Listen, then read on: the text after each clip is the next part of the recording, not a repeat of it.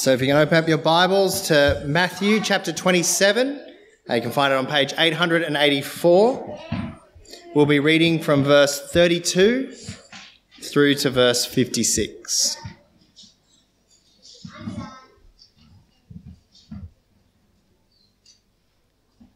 Matthew 27, starting at verse 32.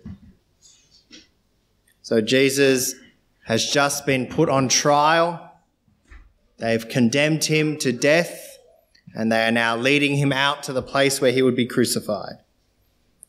As they were going out, they found a Cyrenian man named Simon. They forced him to carry his cross.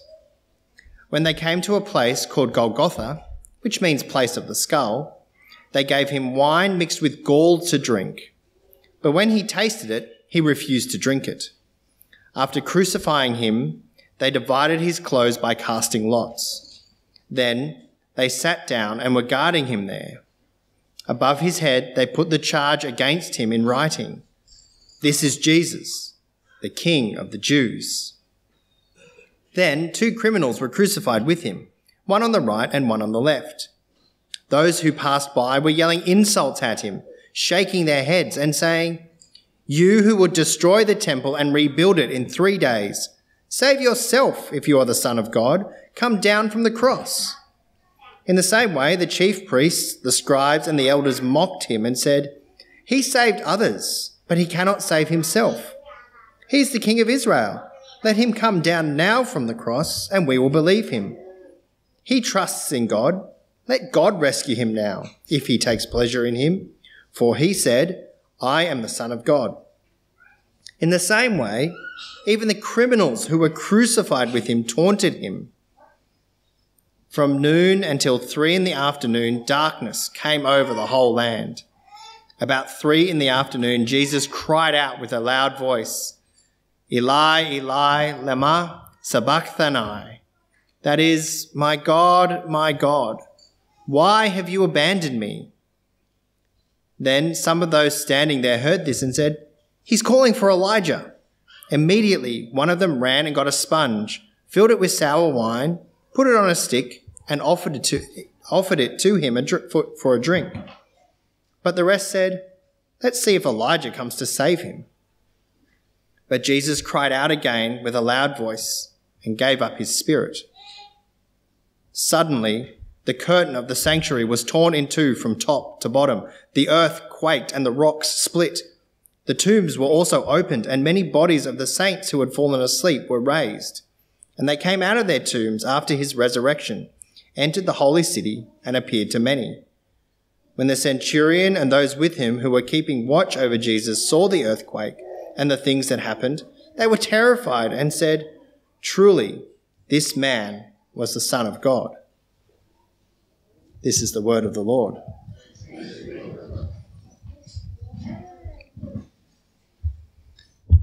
Let's pray as we come to think about what Matthew has just told us in his gospel.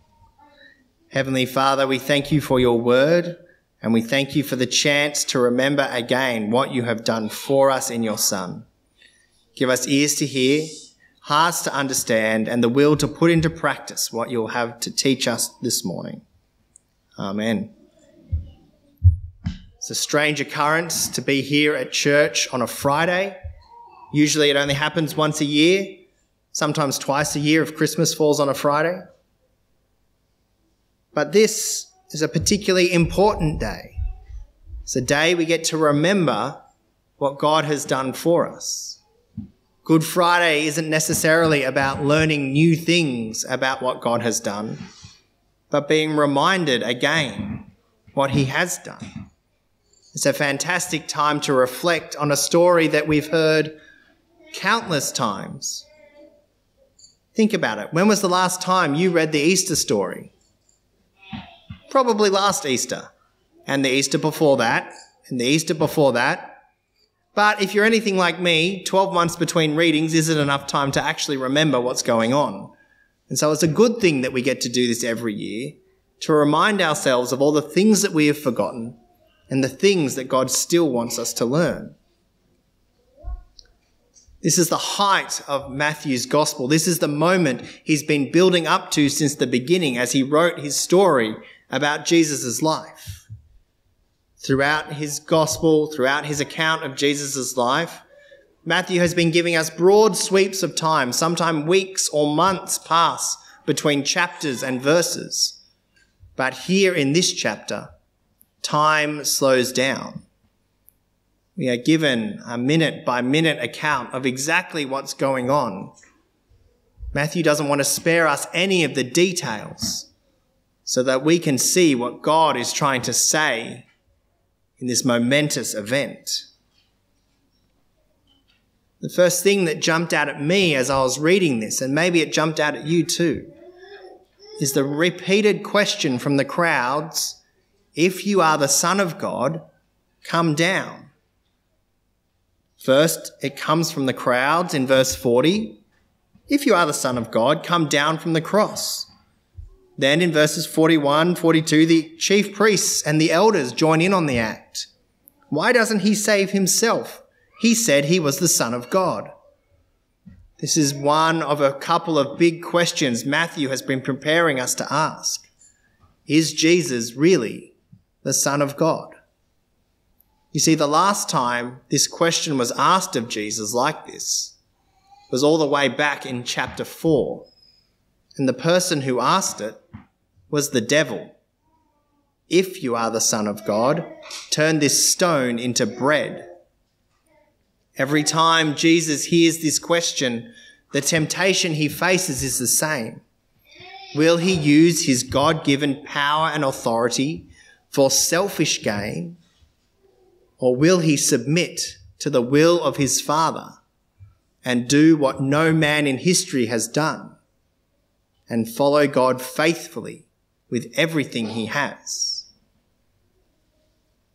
Every person since Adam and Eve has rejected God's will, has decided that we actually know better than God, that we can make better rules than he can. And here, Jesus is facing that same temptation. And the question is, will he give in?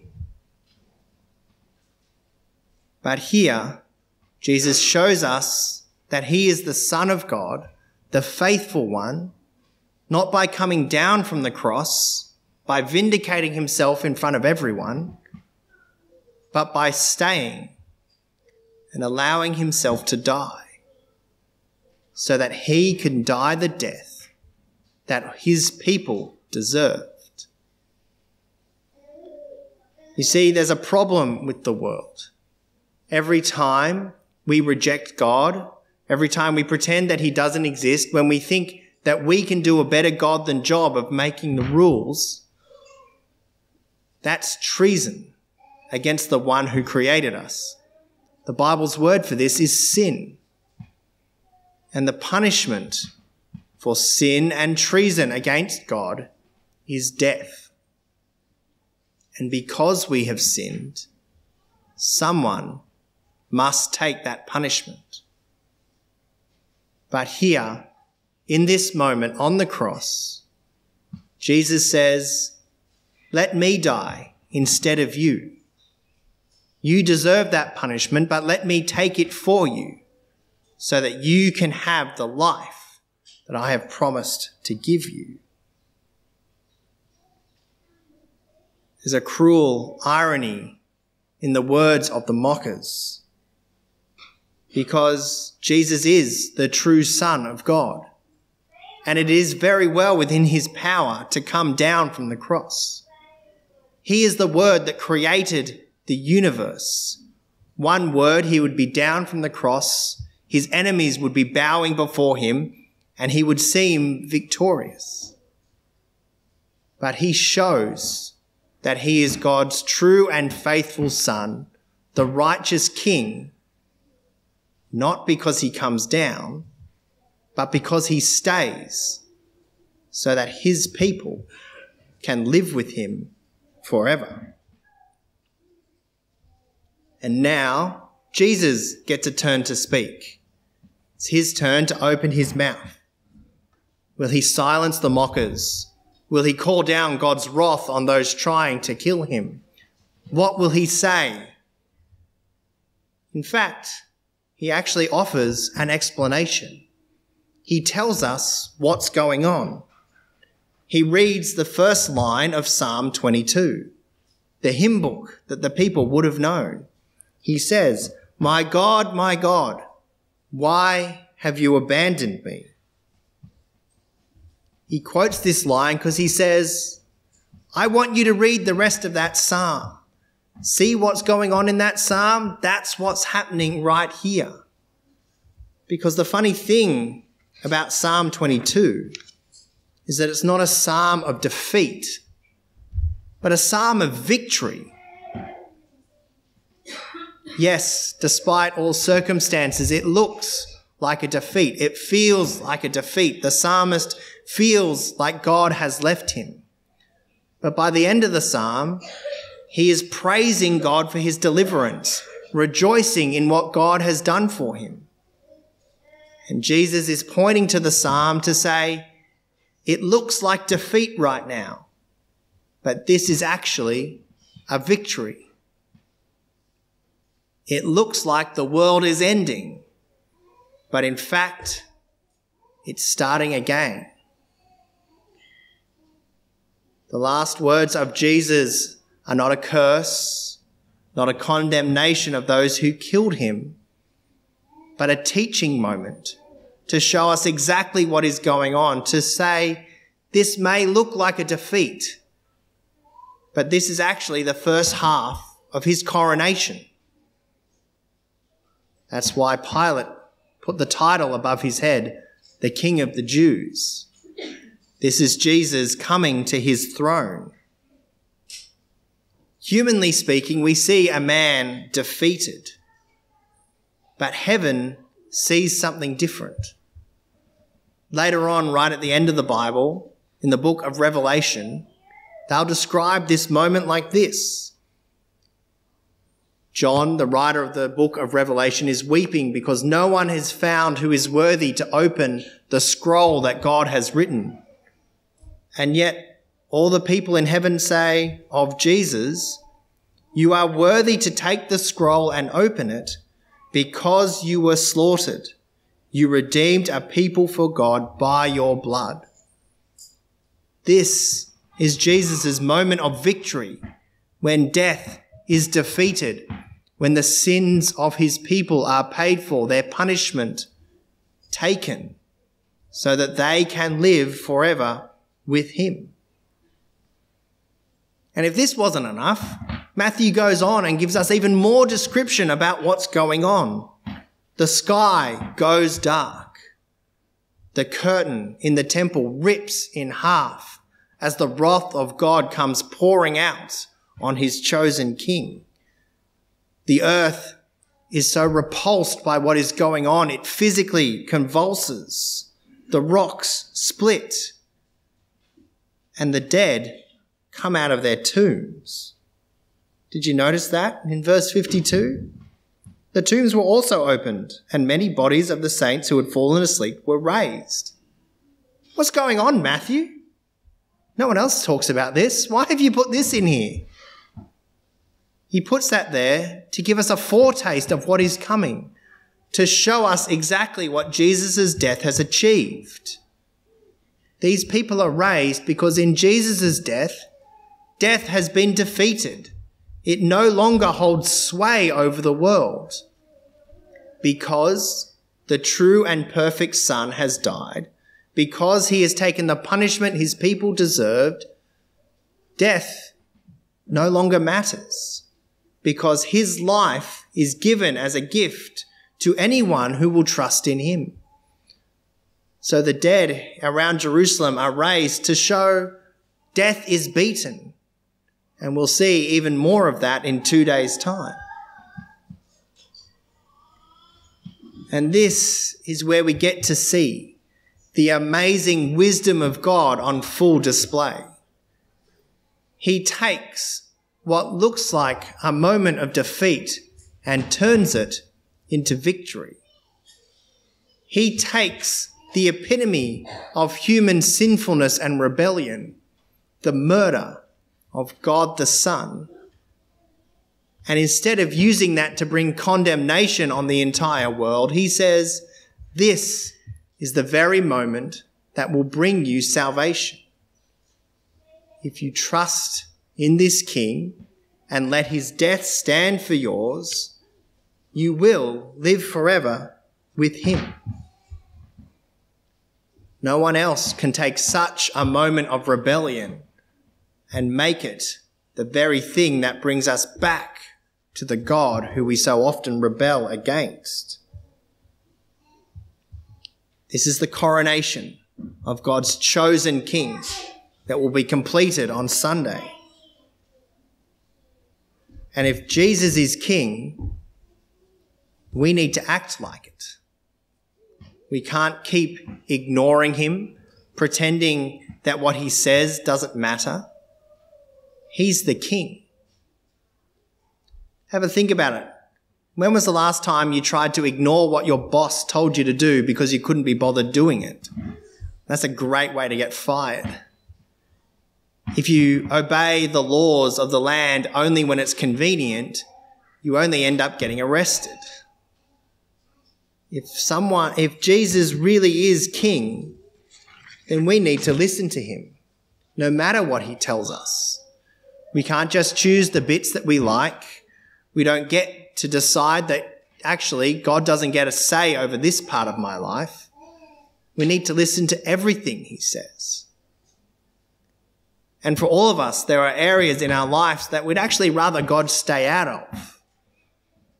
But it's up to us to trust that he knows best, that he is a true and good King, that he's not just trying to be a killjoy. In fact, what is the first thing you normally do when you buy a new kitchen appliance, power tool, or piece of heavy machinery? Normally, the first thing you do is look at the manual and figure out how the thing works. I suggested this at a youth camp and they all laughed at me. They said, no, you just start playing with it. But normally you look at the manual because the person who made what you've just bought knows how it works best. They know how to use it safely. So if you read the manual, you learn how to get the most out of whatever you've just got. And they're not trying to they're not telling you how to use the device to ruin your fun or to limit you. They're trying to help you be safe and to use it properly. If you read in a chainsaw manual, do not try and stop the moving blade with your hand. You know they're trying to keep you safe rather than kill your fun. And here we see the creator of the world crowned as King. And if Jesus is the creator of the world, then surely he's the one who knows how to live life best. Because he's not just the one who created life. He's the one who keeps it going. Every moment of every day, he is actively sustaining us and giving us life. And so when he tells us to do something, when he asks us to change, it's not to be a killjoy, it's not to be a dictator, but because he wants us to have the best life possible. A life of contentedness, of one that is at peace with our Creator. And so we should listen to him. We don't get to pick and choose. He's the King. But he's the King who died for his people. The coronation of this King shows that power in God's kingdom doesn't come from brute force, doesn't come from influence or money, but comes from service and sacrifice, because that is the example the King has set for his people, and he calls us to do the same. Throughout this chapter, Matthew has reached the high point of his gospel, where he shows us, yes, Jesus is God's chosen King. Jesus is God's faithful Son. And even in this last moment, he gives us all the evidence we need to see that this is true. So we're forced to ask, are you listening? The religious leaders, the scribes, the Pharisees, they saw the same evidence and they ignored it. The soldier guarding the cross saw it and said, truly, this was the Son of God. The very thing that Matthew wants him to see, he saw. Are you ignoring the evidence? Have you let Jesus' death stand for your death? Will you let his life count as your life so that you could live as one of his people who will never truly die? When he comes again, he will raise all, not just the random tombs around Jerusalem, but everyone, so that those who have let his death count as their own will be able to live with him forever. And it's an offer that he extends to everyone. Have you taken it? Will you take him up on this offer? Do you live with Jesus as your king, or do you just pretend that he is a nice guy? The cross shows us that Jesus is not just a nice guy. He's the one who created the world, dying so that those he created could live with him forever. This is why we reflect on the Easter story every year. This is the story that unites us, not just with each other, but with every Christian who is sitting in a church today, hearing the same story, remembering what their King has done for them. We all gather all around the world because our King died for us so that we could live for him and follow his example of service and sacrifice. Please pray with me. Heavenly Father, we thank you for your word, and we thank you most of all for your Son. We thank you that he was truly faithful and that he died to take the death that we deserve. And we pray that as we go out today, that you will enable us to live for you with Jesus as our King in every area of our lives, so that we might proclaim what you have done to the world. Amen.